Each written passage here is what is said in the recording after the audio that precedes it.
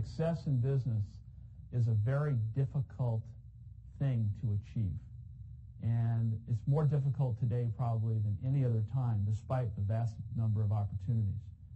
And as it relates to finding your calling in terms of what the opportunity or the entrepreneurial adventure is going to be, it has to be linked to something that you are so passionate and crazed about that you're willing to knock down walls and climb mountains and do the things that are going to put yourself in a position of sacrificing so many other things for its success. And you can only do that when there's a compelling underlying feeling that you have that this is something I'm going to fight to the death for.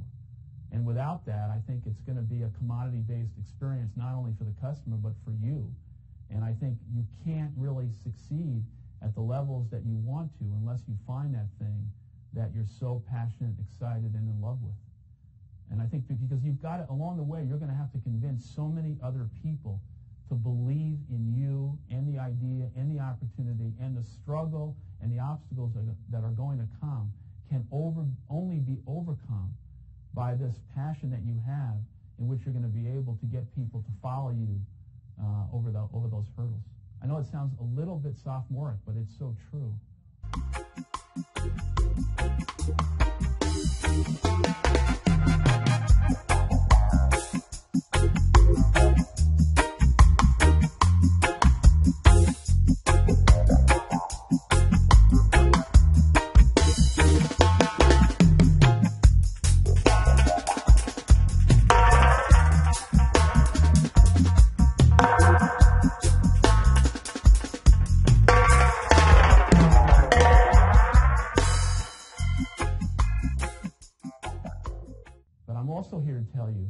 I feel strongly that long-term value for your shareholders cannot be achieved in an enduring, sustainable way unless the management of the company is completely and comprehensively committed to creating long-term value for the employees.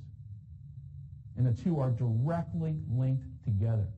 And any company, any management team that turns its back on its people and doesn't share the success of the company with the people who do the work are not going to finish the race.